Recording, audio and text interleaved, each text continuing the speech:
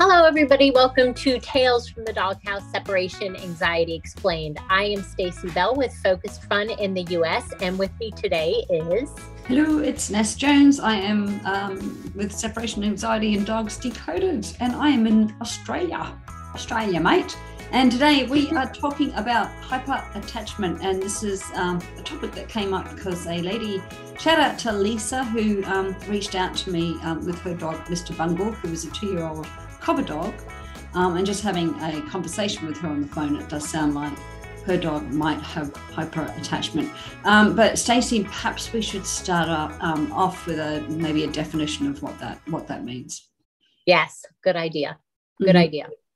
Yeah, so separation anxiety obviously is where the dog can't be by themselves, but generally they are okay if they've got somebody with them, and it doesn't matter who it is, as long as there is somebody with them.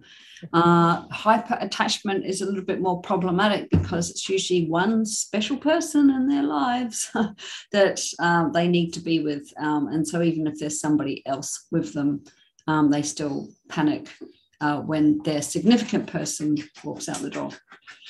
Yep. And the reason why that's problematic is because then it makes it harder to keep that dog below threshold where they're comfortable when their special person, or sometimes it's two people, their immediate family usually. But a lot of times that dynamic makes it difficult to keep the dog under threshold in their comfortable zone. And if you're not sure what thresholds are, then feel free to go and dig into our previous episodes, whether you're watching on YouTube or listening to us on a podcast, and that will all be explained. I think maybe we should discuss we don't always know why a dog might get hyperattachment, but we can maybe narrow it down slightly. We can certainly say it's often the primary caregiver that they get hyperattachment to, because they're the ones that are doing all the stuff, all the things, yes. Without taking too much of a blanket approach, it's usually the mum, isn't it? Because it's usually the mum that's the primary caregiver. Yeah. So a lot of times. Yeah, it's always the mum because she's doing usually. Well, I don't know what it's like in your home, Stacey, but certainly in mine, feeding, training, walking, playing. My husband cuddles the dogs and gives them treats that they shouldn't have because they're not doggy treats; they're human food. Human treats. Yeah, I would say it's pretty similar in my house. I do probably 95% of all the things. And then, and some of it's just because I have a more flexible schedule. And some of it is because I enjoy doing the playing and the training, and Rowan's not much of a cuddler, but he does like snout kisses. And my husband is very fond of giving snout kisses. What are they? Snap kisses? Snout kisses. So he snout. Just holds his face and kisses them. Pretty much self-explanatory, but yeah. So, so it's the same in my household. There are, obviously there's all different kinds of households with all different kinds of dynamics, but a lot of times I do see that it's the primary caretaker. I think it's safe to say that. Yeah. And I think work from home is probably, maybe, I don't know, exacerbated the issue in terms of that dog, and especially if it's a couple and one of them is out all day, working out of the house, and the other one is at home constantly, or for those people that just live by themselves. That's really hard. Really hard. Yeah, it can be really hard. So we've talked about the definition and we've talked about why it's important. So let's move on to some strategies to help people out as far as, how do we mitigate this hyperattachment or help our dogs build relationships with other people, which I think is the biggest thing. Like if we're talking about the biggest thing that you can do to help your dog, it is to help them build relationships with other people. Yeah, for sure. So getting the dog to bond with other people so that the significant caregiver, you might take a bit more of a back seat and get the dog to learn to love other people and not just you. Yeah. And I think the big thing there is if you are looking at something like Rover or Share My Dog or some other caregiving type of thing, is to try to find 2 or 3 people at least that will be able to watch your dog regularly, because it is such a bummer. And I say this out of my own experience. It is such a bummer to take the time to build a relationship with somebody and then for that person to, move on, just they change jobs. And so now they work full time. And when you need them, they're not available to watch your dog or whatever, something like that. So really checking that block on the front end. And of course, you can't control everything. And sometimes people's situations may change in unforeseen ways. But as far as, asking the questions on the front end before you invest the time in developing that relationship, I think that's a really good way to start, at least. Yeah, for sure. And if it's somebody in the house, it could just be a case of, we should discuss sort of what things they can do. So if it's somebody living in the house, maybe they could become just more involved in the dog's life. So even if you don't trust them to make up the dog's dinner, which honestly I wouldn't ask my husband. I feed raw, so it's not just a case of out a bag of kibbles. Right. Plus, even if it was, he'd give them too much. I'd have huge, fungus. I'm just laughing when you say that, because every single time I go out of town for more than a couple days, Rowan gains weight because either my husband feeds him more or the sitter feeds him more, because he doesn't.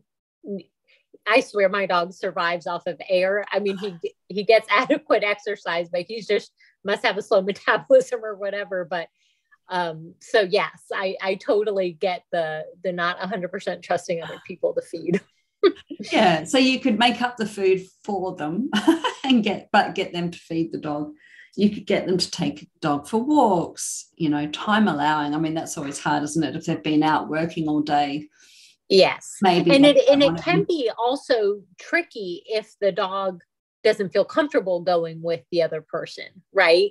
And so in cases like that, just proceeding a little more slowly, maybe having the other person hold the leash and you guys go on a walk together, and then start, easing into them, kind of taking over walks without you being there. But, some dogs aren't okay with that.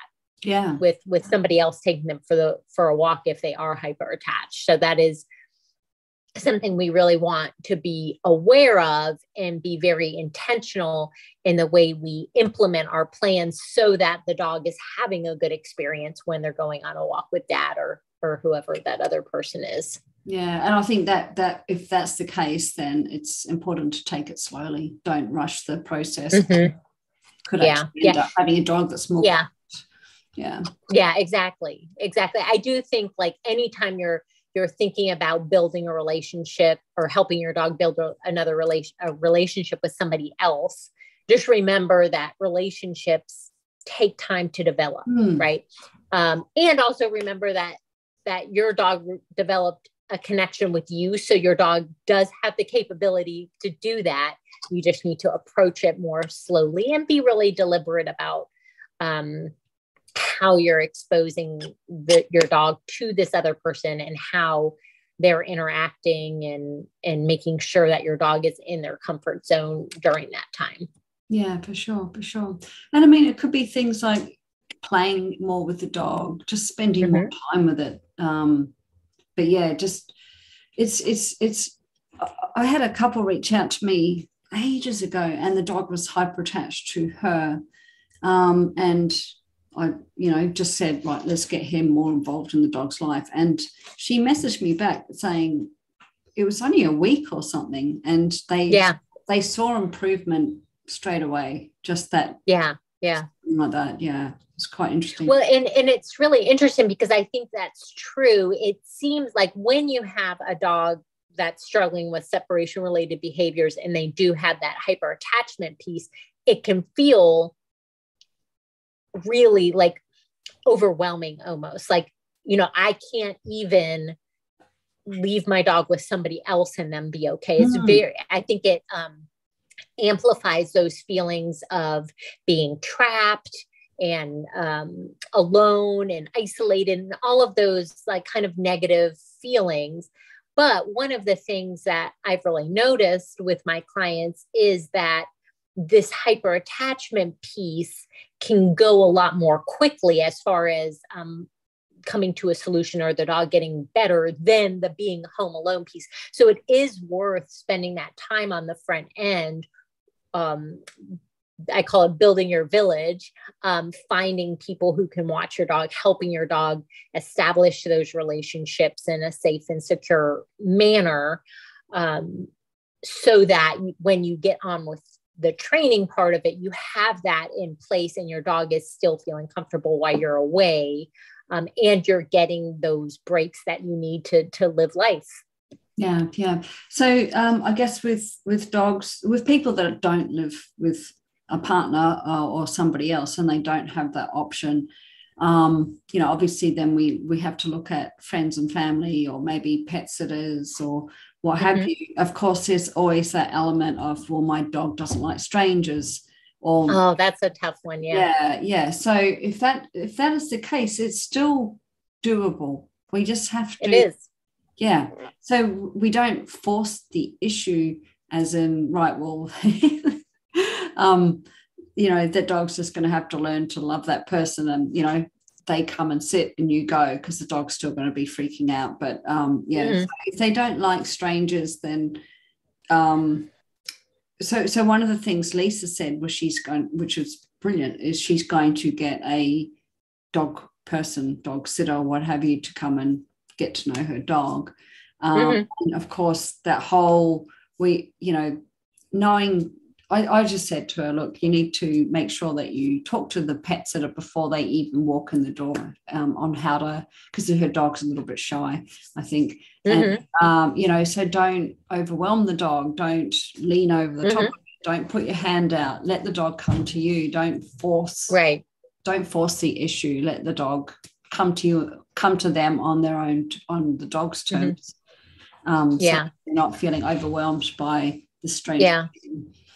I would say that if your dog is, the shy sort or is apprehensive of strangers, that I would really recommend that you reach out to a trainer to, even if it's, just one consultation, to give you some guidance surrounding that. Because like you're saying, this, how the person approaches the dog and the lack of pressure there and all of that can make such a big difference in the way the dog can warm up to the person. So no, you don't want to face the dog straight on with a kind of a full body, turn to the side, don't make eye contact, all that sort of no confrontational hands. And know the dog's body language. And, if they're getting anxious, can you create more distance? Can you minimize, like what you're saying, I tend to gesture a lot when I talk. So like that wouldn't be a good thing in that type of situation. So, knowing those things, not creating conflict by holding out a treat for the dog even, because, some dogs who are really foodie can, go for the treat and then realize the person's right there. And then that creates kind of conflict for the dog. So if they're having treats, throwing them away, can be a more helpful way to do that.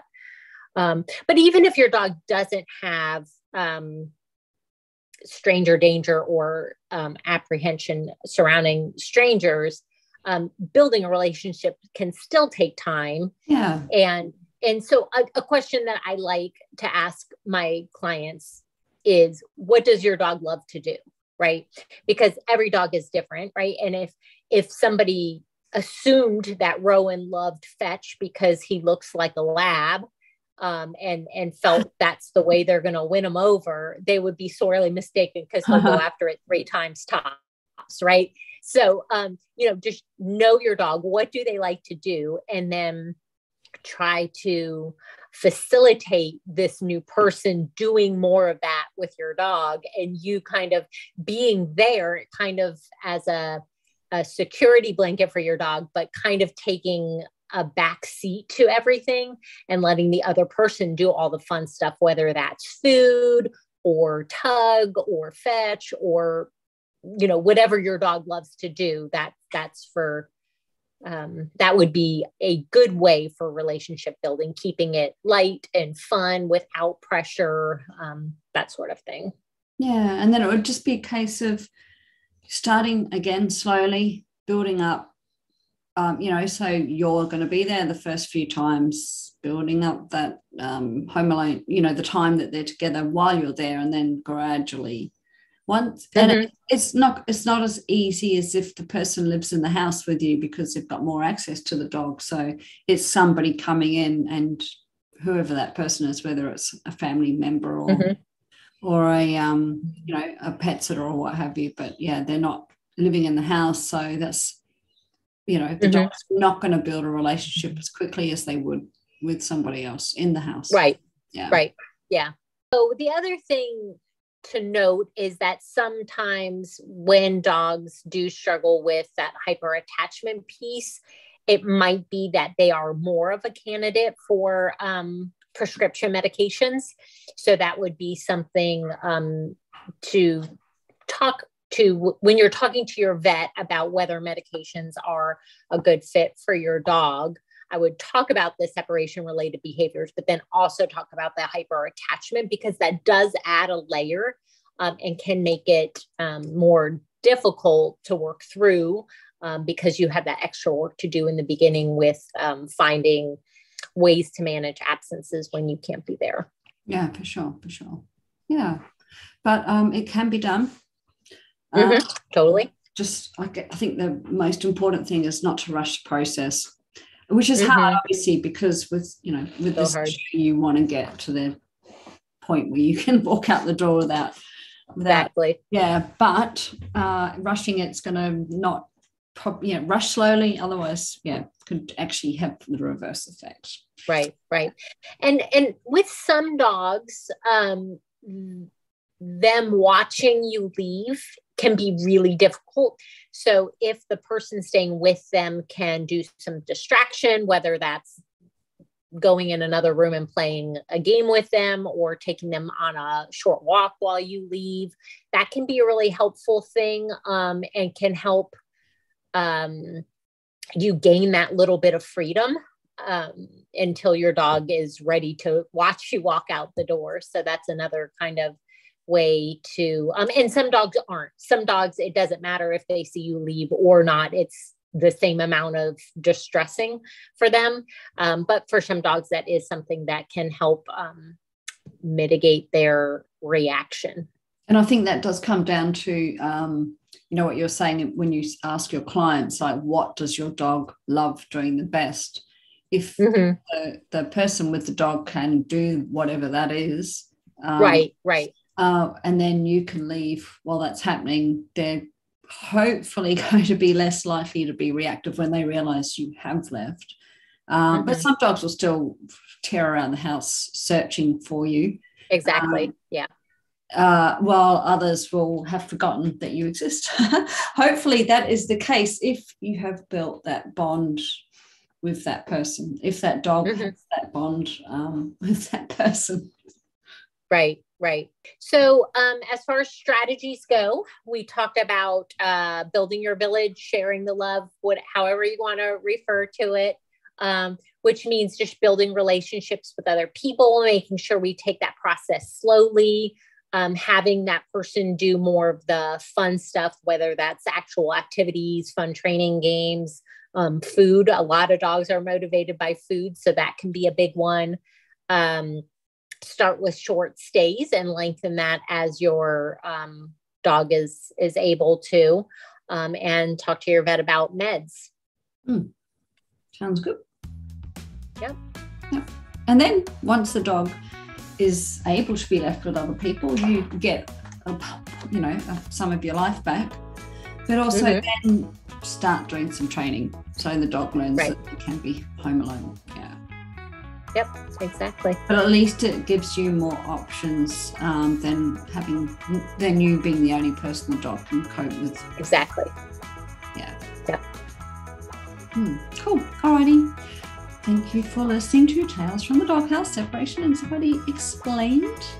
I'm Ness Jones in Australia, and I'm sure Stacey will say the same thing, if you need some help, reach out to us. We work remotely, so we are here for you. Yep. Sounds good. Thanks for joining us today. We'll see you next time. Alrighty, bye. Bye.